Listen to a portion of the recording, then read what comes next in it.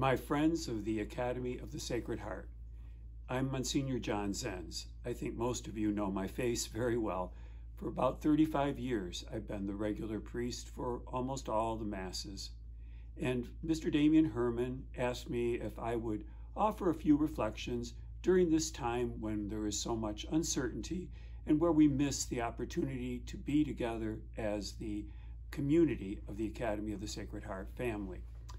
And so I'd like to use the image that is on most of the stationery and on so many logos and things and pins that people wear, and even the stole that I usually wear for Mass. The symbol of the whole world within the Sacred Heart of Jesus Christ. That is a very important perspective for us to keep in mind during these uncertain times. We, all of us, the whole world, is held within God. We think of God as sometimes out there, far away from us, looking down once in a while, and we try to get his attention. But rather, we could think of it the opposite way. We are always held in the womb of God, in the embrace of God. And whatever is going on in the world, God surrounds it, and God understands it, and God feels the same tensions and pressure and struggle that we are going through. We are held in his loving hands. And notice that the image of the Sacred Heart is open-ended. The heart is open, even to mysteries beyond what we could know. God is always greater. We need that perspective.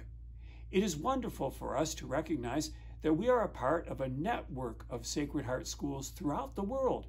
And everyone in every part of the world at this point is going through something about the coronavirus, and we're all living with the uncertainty.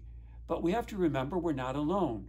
We are connected by the common goals and criteria.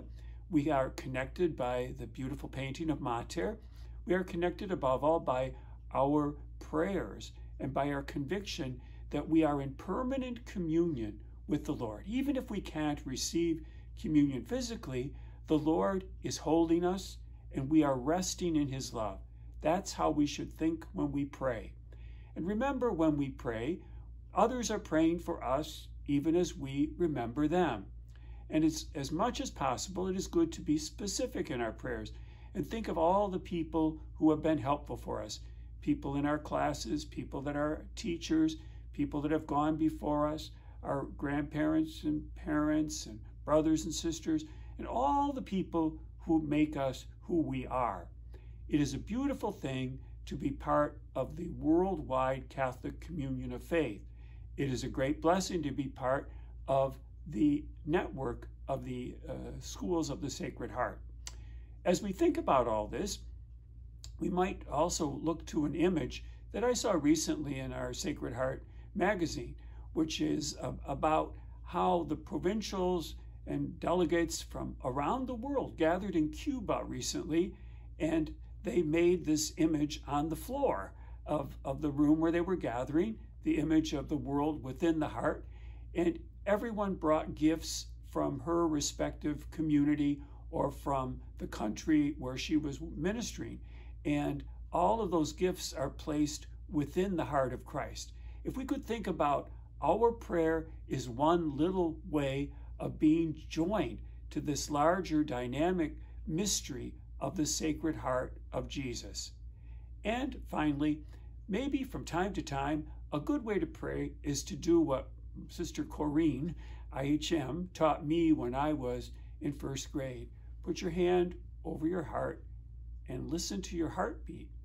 And as your heart beats and you feel the blood rushing, make that a prayer and think of the heart of God pulsing within all of us and drawing and calling all of us to eternal communion of life and love. We are indeed the world held in the Sacred Heart.